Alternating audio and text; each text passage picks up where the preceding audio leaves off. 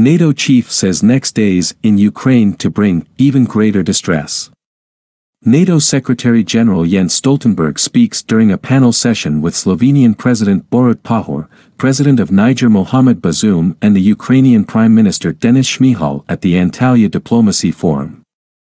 NATO expects the fighting and the humanitarian emergency in Ukraine to further intensify some 2 weeks after the start of the Russian invasion on February 24. We see with horror the rising numbers of civilian casualties and the senseless destruction by Russian forces. The people of Ukraine are resisting with courage and determination, but the coming days are likely to bring even greater distress, NATO Secretary-General Jens Stoltenberg told the Welt am Sonntag newspaper on Sunday. He called on Russian President Vladimir Putin to end this war, withdraw all forces and commit to diplomacy.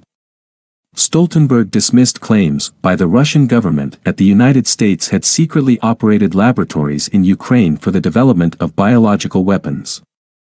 Now that these false allegations have been made, we must remain vigilant because it is possible that Russia itself could be planning chemical weapons missions under this pack of lies, he said.